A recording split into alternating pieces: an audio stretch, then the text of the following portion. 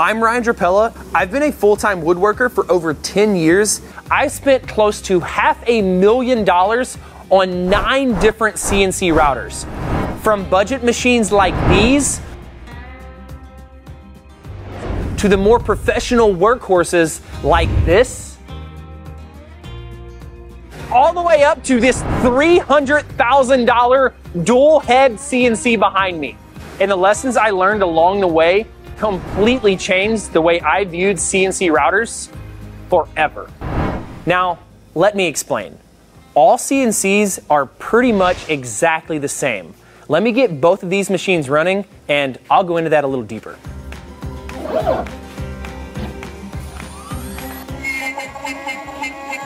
So as these machines run, I do want you to take note, whether it's these more hobby CNCs that y'all probably know a lot about, or $100,000 CNCs, they're all pretty much made of the same components, right? You have a gantry, a spindle, linear rails, some motors, very basic stuff. If you look at this machine, you have a gantry, a spindle, linear rails, and a motor. When you look at a $60,000 machine, they're all gonna have the same stuff, right? And it's a CNC, so of course you're gonna have some type of computer controlling it. And I think that's so important to note, because once you build that foundation of knowledge about CNCs, whether it's this Shapeoko right here or this alt mill, they're both the same. I like the Shapeoko for the learning side of it, how easy it is to use, how simple. I like the alt mill for the production side of it. Now, this too was kind of surprising to me as I bought more and more machines, was the learning curve to actually understand how to use each machine was slightly different, right? And so the very first machine is gonna be your hardest, right? It's gonna take you months, and well, I'm about 10 years into it, so about 10 years to figure it out, right? And so that learning curve from each different machine is going to take a while, but that initial learning curve is by far the worst. So if you're new to CNC, you're thinking about getting into it, it sucks, but it will get better, and there is a light at the end of the tunnel. Now, one other thing that I learned whenever I started with, a more hobby CNC, that Laguna IQ that I started with, it was so easy to load, make a quick change on the program, but as I progressed and got different CNCs, it got harder and harder to press go and to modify jobs. And so what I love about hobby machines is that it is so easy to make a quick change to adjust. So by the time you're finished with a program to the time you're cutting out the product, it's like that, right? It's very quick, very simple. Same thing on here, right? The hold down is so simple on a machine, because on the larger machines, if you break them, you're going to have a ton of money and cash tied up. I broke a part on my Shop Saber the other day. It was $5,000, which is more than each of these machines cost alone, just for a single part. You gotta be thinking about that when you're looking at different machines and maybe upgrading. That was something I didn't understand. Whenever you have a larger machine, you have to feed the animal. And so they're gonna be cutting product out a lot. And if you're thinking, man, I wanna get a bigger CNC because it's gonna be faster, you have to understand that it will probably be faster, but you have to really feed that beast. This Shapeoko just got done. I can take it off really quickly, easily, because it's a hobby CNC. I can put the next job on and continue working. On a larger, more industrial CNC, that's going to take a ton of time. And if I want to make a quick change, it's very easy. Now, once again, like I said, my learning curve was about 3 months before I felt like I wasn't gonna break something every time I click go. But then as I progressed, I built that pyramid of knowledge. Now, pretty much all CNCs only take me about a month of using before I feel like it is a second arm of mine, right? Before I start dreaming about how I'm gonna use them. And so if you are watching this video, don't forget to like and subscribe and a friendly thank you. Now, on to the next CNC. Now, once I got into more industrial machines, like this Shop Saber right here, right? You have a lot larger bed, a bigger spindle. Once again, same thing, a gantry, spindle, work table, computer, but it's just a lot bigger. The very first thing I thought was the coolest was a vacuum table. And the biggest lesson here is that Vacuum tables are really cool. They're gonna hold down. Oh, wait, they're kind of complicated. Make sure you have it on. This guy sucks. But vacuum tables will hold down like crazy, but sometimes you're running jobs that smaller CNC can hold just fine. And so we now have this job where we have to hold down this board. And a vacuum table is not really meant for holding down boards like this. It's more meant for holding down sheet goods so you can do these large passes, right? Because most industrial machines are made for the cabinet industry. And so whenever you have jobs like this, I actually think it's easier to hold them down without a vacuum table on a smaller CNC. Now, this is a longer program, so I'm gonna click go so we can start running it. But it is different, right? And so I thought vacuum tables were gonna be the best thing since sliced bread, but I quickly found out that they're only useful for about 75% of the jobs that I'm doing. If I'm doing other jobs, like whenever I need this gasketing right here, right, I have to like make a fixture and put it on the machine and all that crazy stuff. I would much rather just use a smaller machine for that. But the fact that this machine has this tool changer right here does save a ton of time, and tool changers are amazing. I highly recommend them, so watch this.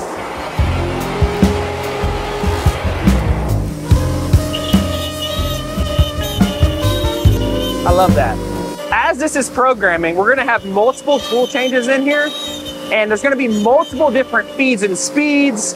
There's gonna be things that I can do to improve this tool path. But the thing is, whether it's a industrial machine like this or that hobby CNC, you are never gonna have the perfect tool path. It is impossible, right? Like, it's impossible. So as I watch this run, I wish I could increase a step over just a little bit, right? And increase the speed just a little bit. How much does that actually matter, right? In the grand scheme of things, it doesn't matter that much. Where I'm saving time is the automatic tool changer, is the ability to kind of vacuum this down. But just know that if you have a small CNC or a large one, you're never gonna have the perfect program. No program is ever gonna be 100% right.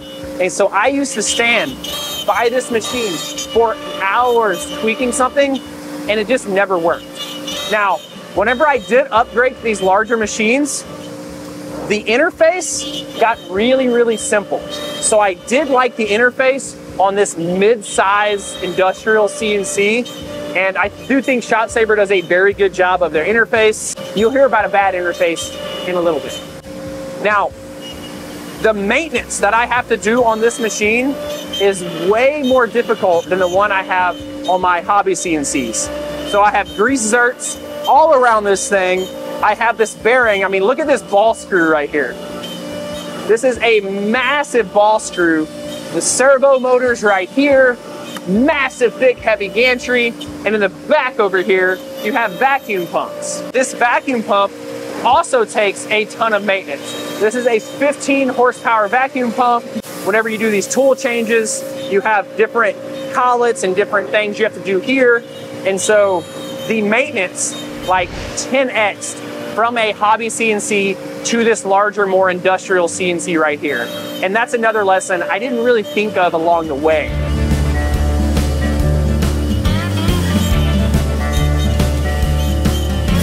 Now, if you're curious on what this is cutting out, it's gonna cut out these parts right here. I can't really tell you what it is. It is a top secret project I'm working on with another YouTuber. If you think you know what this is, leave a comment in the comment section. And if you are getting value from this video, definitely give us a like and subscribe.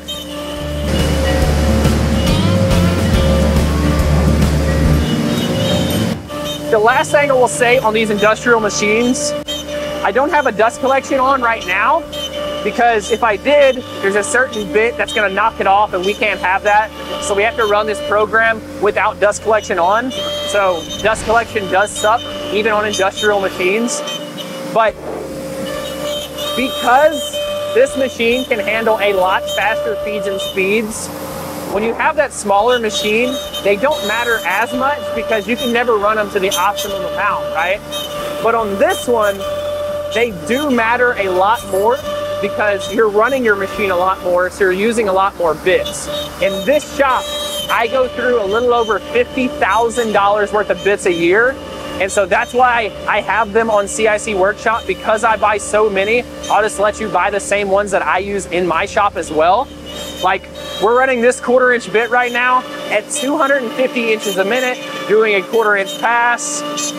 If I ran it any faster, it would never necessarily get up to speed because this machine is just so big.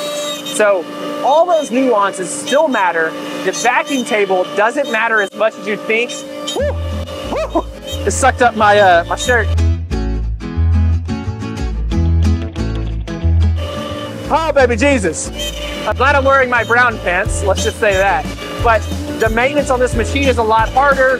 Vacuum table is really, really cool. Automatic tool changer is really, really awesome, but it got a lot more expensive. So now let's head over to my big machine.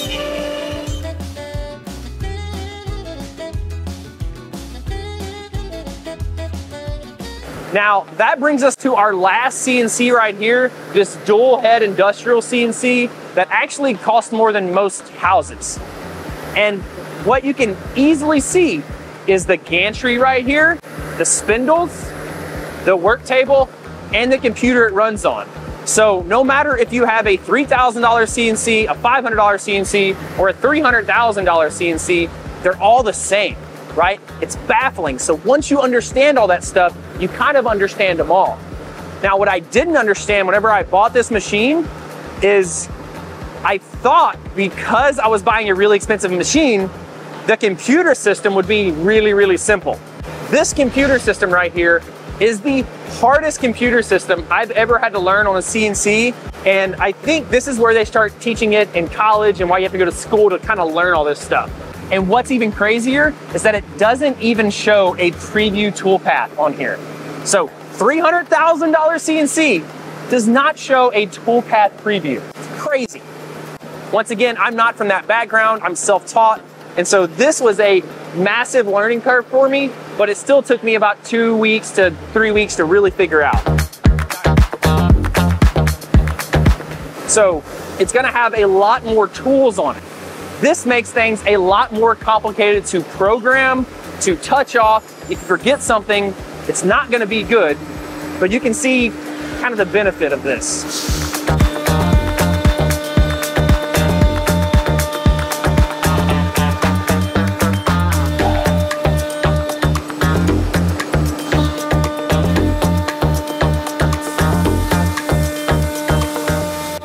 Bigger machines are definitely faster on certain things, but they're not faster on everything. So right here, I'm cutting out cutting boards out of panels, and an industrial machine is definitely better for that. But if I was doing something like a V-card, when you kind of take into consideration the time programming it, the extremely complicated setup, it's not gonna be faster. But something like this is a lot faster, right? You're never gonna be able to run this fast on a smaller CNC.